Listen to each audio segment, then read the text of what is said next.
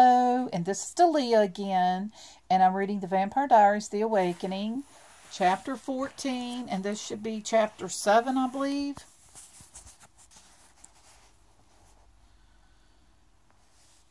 His harsh sobs went on and on as she held him on the full skirts of the blue gown, stroking his quivering shoulders. She murmured nonsense meant to soothe him, pushing him away her own horror. And presently she quieted and lifted his head. He spoke thickly, but he seemed to have returned to the present, to have come back.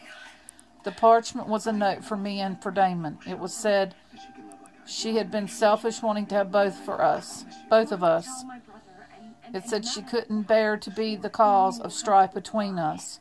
She hoped that once she was gone, we would no longer hate each other. She did it to bring us together. Oh, Stefan, whispered Elena. She felt burning eyes fill her own eyes in sympathy. Oh, Stefan, I'm so sorry, but don't you see, after all this time, that what Catherine did was wrong? It was selfish, even when it was her choice. In a way, it had nothing to do with you or with Damon. I can't be with you, Stefan. Stefan shook his head as if to shake off the truth of the words. She gave her life for that. We killed her. He was setting up now, but his eyes were still dilated, great disc of black, and he had the look of a small, bewildered boy. Damon came up behind me. He took the note and read it. And then I think he went mad. We were both mad.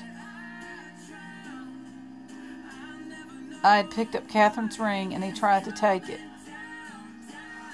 He shouldn't have. We struggled. We said terrible things to each other. We each blamed the other for what had happened.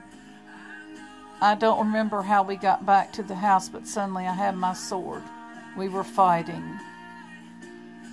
I wanted to destroy the arrogant face forever, to kill him. I remember my father shouting from the house.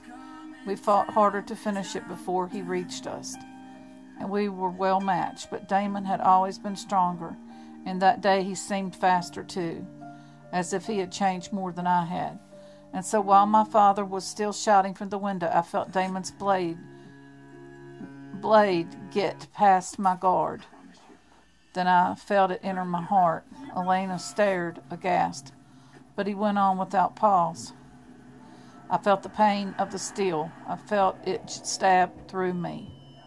Deep, deep inside, all the way through, a hard thrust, and then the strength poured out of me, and I fell. I lay there on the paved ground. He looked up at Elena and finished simply, and that is how I died. Oh.